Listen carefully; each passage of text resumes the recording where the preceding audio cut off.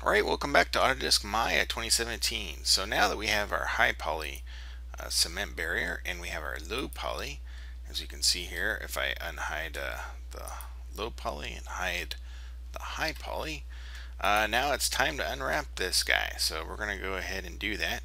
So when you're unwrapping, the main thing you want to think about is where are the seam lines going to be. And the whole idea of unwrapping is that this is a 3D object that you're projecting essentially a 2D texture onto. So kind of think of it in that way, you're going to be able to essentially separate out different parts. So for this object, it would be the end pieces, primarily the bottom we'd have to separate out, and these inner pieces here.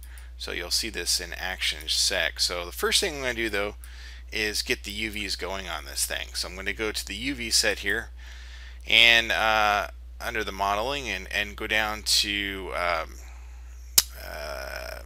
camera based projection. So as soon as I choose this, what will happen is it'll choose this from this angle here, the UVs, and if I go to UV editor, so UV editor, we'll see it here, and here it is in our UV scene. So this is kind of like those ortho views in the sense that you can middle click and drag from side to side.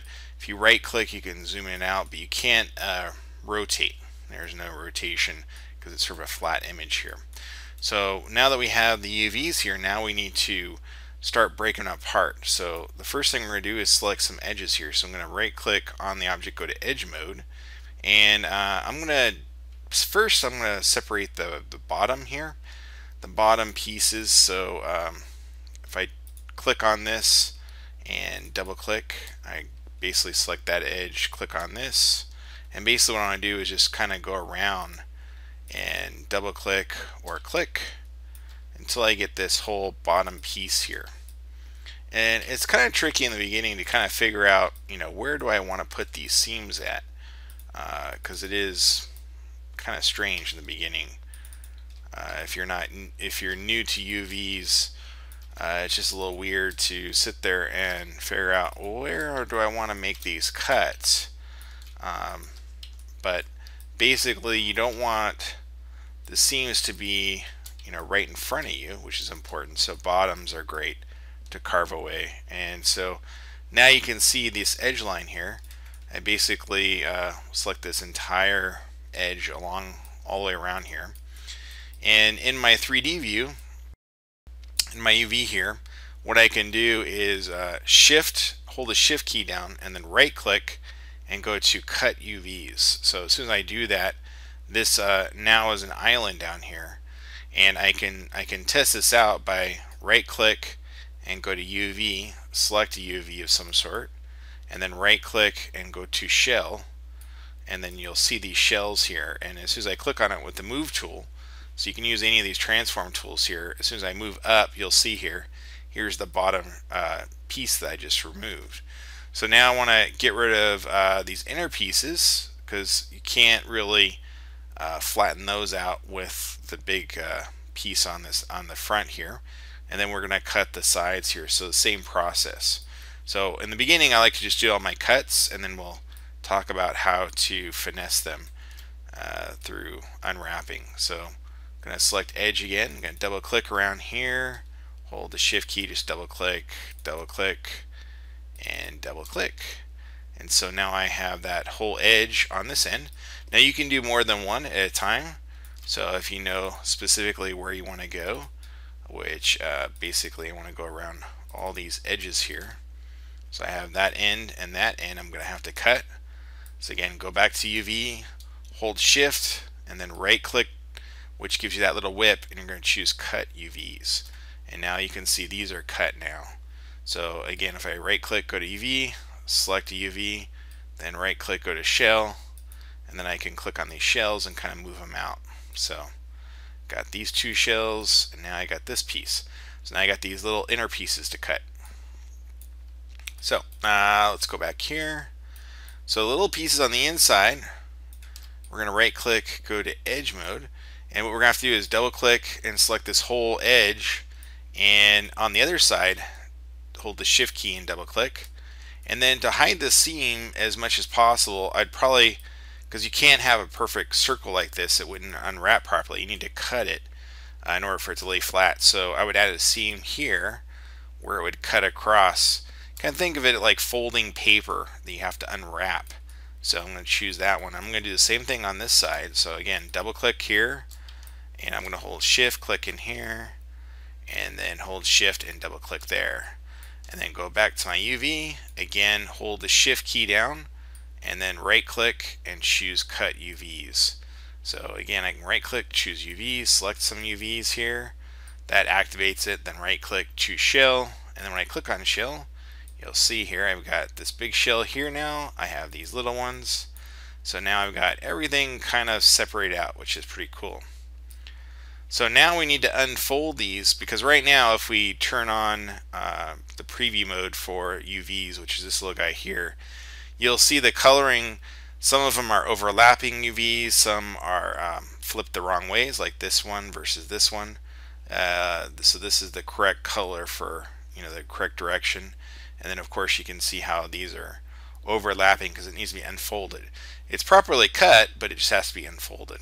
So in order to unfold properly, you can choose the unfold option here as a little widget here. But I like to go to the polygon set and go down to the unfold and look at the options just real quick. Basically set it to unfold 3D, and here you can choose your map size. So if you want it to be 4K, for example, you could choose that and then click apply. I like to do mine at larger formats just because maybe I might choose to do it for something else, so you never know. I like to reuse assets. So right click, choose UV, and then right click, choose shell, and then again I can move this around. So you can see here now how that's the main unit's kind of flattened out really nice. So I can select this now, and since I have the settings set up right, I just click this unfold here, and voila, it's unfolded pretty good. Click on this one, click on the unfold, click on this one, click on the unfold. Now you'll notice these two little pieces have gotten really big. We're going to correct that in a moment here. Click on this one, click unfold, and then click on this one and unfold. So this is sort of the process you go by. First is unfolding, so you can kind of move these pieces around so you can see them. And if you grab accidentally a bunch, you can click out and then click on one, kind of move these islands around. I'm going to zoom out here just so you can see.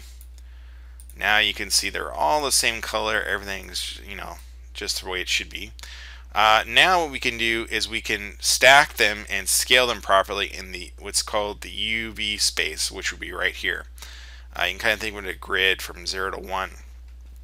So that's under the polygon set here, and it is under layout, and you can go to the options and choose some options here under layout. So I've already have some options set up here, but what you can do is go to edit and reset settings and see what it looks like.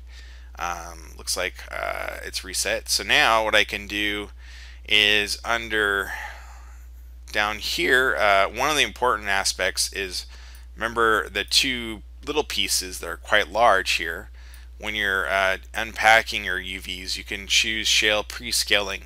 So I can click in this and choose preserve UV ratios, and that will basically allow it to line properly there.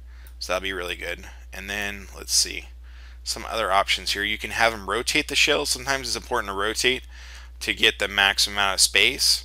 And then if you scroll down here, you can choose your texture map size again. I'm going to choose 4K here. Now the padding is actually really important here. Typically with textures, if you have them right bumped up against each other, you'll have texture bleeding. So we want shell padding between each ones, and basically I can choose however many pixels I want between them. I'm going to choose probably 32 for the shell padding, and then tile padding is how much padding in that square. So if you bump up against the edge, you'll again have some issues with the texture, so I like to add a little padding there. So I'm going to type in 16 pixels there and move this up a little bit here so you can see. So these are my settings here. So now what I can do is I can zoom out. I can select everything here in the scene here and basically click apply, and voila, now we have everything nicely neat in this one little area of 0 to 1. Now I can finesse things. You can see like this texture, this UV here is a little bit tilted a little bit, so I could hit E and just rotate it a little bit, just a tiny bit to kind of even out. Any of these, if I want to move them around, this is kind of like the Maya's best guess, but you can move them around, and if you need to, you can kind of rotate them a little bit. Like this one seems like it's a little bit off. Kind of like to rotate just to even it out here, and then switch back, and that looks pretty good. So in order to see the texture being applied, you can check on this little checker box here, and what this will do is it'll demonstrate approximately what these UVs will look like. Let me close out the layout UVs, and you can see here how these checkerboard are kind of laid out, and what you're looking for is nice even UVs, and you can tell these are really even. This looks good overall as I'm looking around here. There's no distortions really. What you're looking for is if there's any major distortions in the textures, then you'd have to adjust and move around the UVs, perhaps do some more unwrapping or something else. But I'm pretty satisfied with this looking around here. Now you can clearly see where there are going to be seams, so you can see here we have definitely cut lines between here and here and here.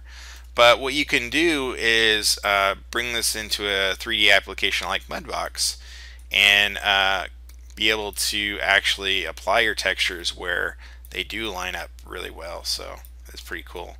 So let's right click, go back to object mode on this, and that's pretty much it. So our UVs are good. We can turn off the texture preview here. This would be really good. Now if I had multiple objects, I may try and condense more of them into this U to V shell, but as you zoom in here, you'll notice there's nice spacing between each shell, which are these little islands here, and you can see there's spacing around the UV because again you might have what's called texture bleeding. Otherwise, if you're painting the texture like in Photoshop for example, you might get some of that texture bleeding off into one of these other components. So that's a basic overview of unwrapping this object. We are pretty much ready to go. Until next time, see you soon in Autodesk Maya. Cheers!